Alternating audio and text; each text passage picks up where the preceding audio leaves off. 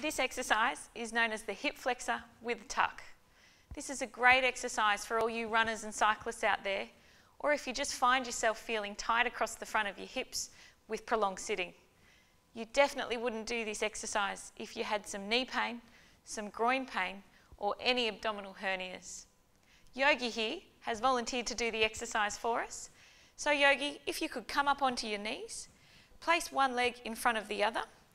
And the important thing here is to appreciate that Yogi's about to tuck his tailbone underneath to get a really nice stretch through the front of his hip.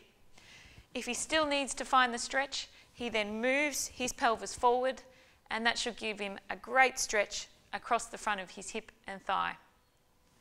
We want him to hold the stretch for about 20 seconds, and he can repeat it 3 to 4 times. So there it is, the hip flexor with a tuck.